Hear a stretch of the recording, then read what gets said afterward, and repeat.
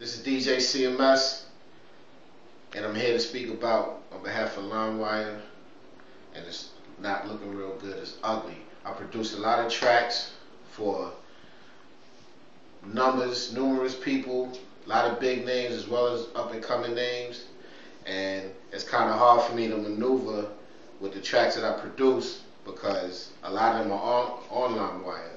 A lot of tracks are being downloaded from LimeWire for free, and which causes me to lose out on a lot of income. So thanks to LimeWire, can't make any paper off the tracks that I produce, all from then all the way up to now, and it's like no money being made around here because of LimeWire.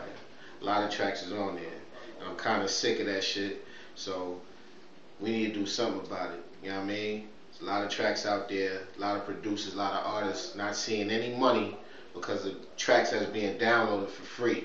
So we got to do something about that. And I know there's some residuals out there for a bunch of artists, not even myself, a bunch of producers, songwriters out there that got tracks out there that's being downloaded for free. They're not seeing nothing from it. So that's what it is. LimeWire, I need my bread.